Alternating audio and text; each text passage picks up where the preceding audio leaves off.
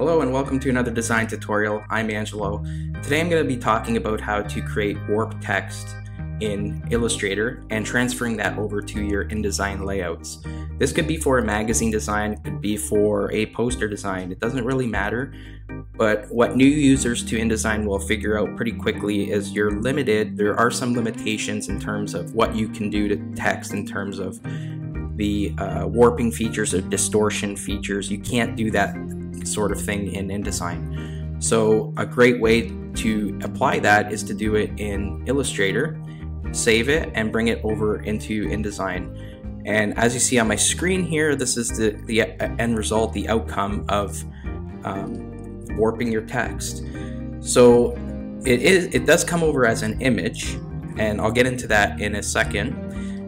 And I also added a slight Gaussian blur to this, which you can also do in Illustrator. You can't have that, you can't do that in InDesign. Don't get me wrong, InDesign has some amazing effect features, from drop shadows to inner shadow, bevel emboss, and so on. But there are some limitations in terms of what you can do to text, as you can see on my screen here. So we're going to be hopping back and forth from Illustrator back to InDesign, and we'll finish off with a result like this. Okay, so I'm going to go to my Illustrator and I'm just going to say create new. Now, one thing you should note is try to mimic the same document size as your InDesign file. So I'm just going to click my print tab here, and because that's an A4, I'm just going to click my A4 here, and one artboard I should say is fine. Hit create, and there we go. Okay, so basically all I want to do here is work on one artboard, and we're just going to type some text, distort it, add a Gaussian blur, and then bring it over to InDesign. I'll show you there's a couple ways of doing that. Okay, so I'm just going to click on my type tool and then just click on my artboard, and you'll see some lorem ipsum text come in. Actually, let me do that again. So yeah, and I'm just going to write the words static, ride, static, and I want these to be on separate paragraph returns. So just do ride, return, static, return, and then wave. Okay, so that's good. I'm just going to grab my selection tool, hold my shift key, and scale that up until I get to about 100 point here. So 99, I'm just going to type in 100 there, and that's fine. I'm going to align this to the center of my artboard like so. And now I can start going to format this text, because I don't want it to be Myriad Pro. I actually want it to be Gotham Black. And it's 100 point, but I'm also going to play with the leading. I'm going to bring that in a little bit, okay? Because the leading's too spread out.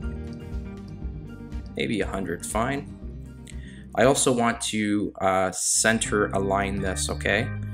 So right here, click on your text frame, and then where it says paragraph here, make sure it's aligned to the center. Now you can go back to your alignment and then center it back like so. Okay, so this is where we start adding the effects. So I'm gonna go up to, make sure that you're clicked on your text frame, go up to effect, warp, and there's quite a few here. The one that I'm using today for this tutorial is wave. Okay. My settings here, this is exactly how I want them, but there's a few points where you can change the type of wave, so it's a horizontal or vertical, and see what works best for your specific design. I'm going to leave it on horizontal. Then you can change the bend of it. Okay, you can play with the negative bend or go back into the positive. So 25 was where I had it, 27 is fine, and then you can play with the horizontal distortion and the vertical distortion and see which settings work best for you, or when you're satisfied. Make sure that your preview option is checked on here in the bottom left hand corner, otherwise you're not going to see what you're doing. I'm just going to leave this to about, yeah, that's fine. Once you're satisfied, just hit OK. Just as a side note, if you don't want to use the wave style, this little drop down gives you other options for flag, fisheye, rise. So there's all kinds. I'm leaving mine for wave today, and I'm just gonna hit OK.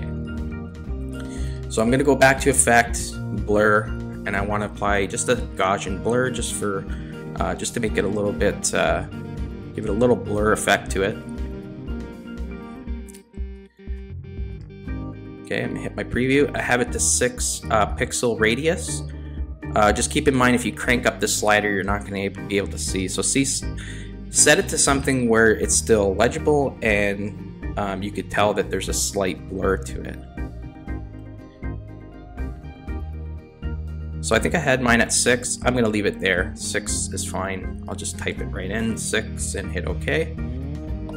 All right, so that would be it. So now I have my warped text, and if you can see, if I click on it, you could still see the original type is still there, so I can go in and edit this how I wanted to. So I want to bring this into InDesign. You could copy and then paste it in. I'm going to bring it into my libraries here. You can see I already have a white version and a black version already in place there. So if I just drag and click and drag this right into my libraries, it won't hold the formatting that we just placed on this or applied to it. So while you're dragging it in, hold down the command key and then drop it in. And you'll see that there it is right there, okay? And that would be it. So I can go to my back to InDesign, but before I do that, another way of transferring this over is just going, if you want to, go to File, Export, Export As. You could save this. You could rename it, export it, and then change it to transparent background color. And so there's no background. And then change the screen resolution, because it's using it for print purposes, is either 150 or 300 is fine. And then save it as a PNG and save it to your local drive, and then import it that way, okay? So it has to be an image when you're putting it in, so only because you can't edit this text afterwards. So my suggestion is keep a master file, so you wouldn't close and not save this. Save it in case you ever have to revert back and make some changes. You could just make the changes, put the updated version in your library, and then bring it into InDesign, okay? So now that I have that there, I'm gonna just go back to InDesign. And there's the one that I've already done. So I'm just gonna go scroll down to my second page here. I'm gonna click on my first layer here, and I'm just gonna make a black background here. Properties, fill, black, and I like it 95% black.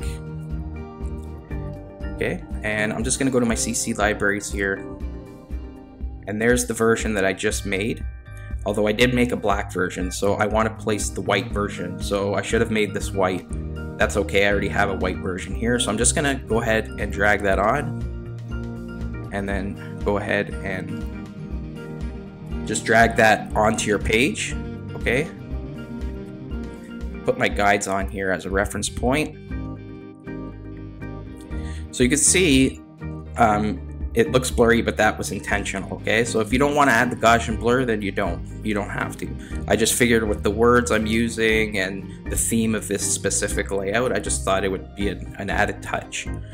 One thing I did up here is I made another copy of this, so I'm just gonna do just make another copy by holding down Option or Alt on a Windows and drag down. And I'm going to rotate it. So rotate it, but while you're rotating, hold the Shift key so it's all the way like so. So actually you could leave it like that, almost like a reflection. One added element that I did was I just grabbed one of the handles on the side, pulled it over, and then mimicked it as if it looks like a reflection, true reflection off something. Okay. And then as a last point, all I did was I grabbed this one, hold down my Shift key, and then grouped it. Command G, or go up to Object Group. This way, when you're maneuvering it and moving it around a page, it comes in as one item, one object, rather than having to move them both together.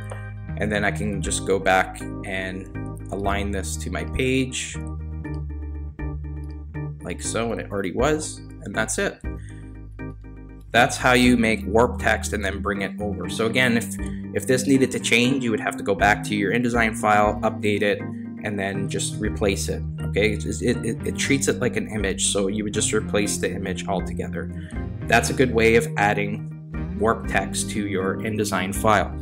Now, you may be asking, why wouldn't I just do the whole thing in Illustrator? You sure can, but if this was a magazine layout and you needed something like this to add to one of your feature stories or feature pages, that's how you would do it. Okay, that's today's tutorial. I hope you enjoyed it. We'll talk to you soon. Have a great day. Bye now.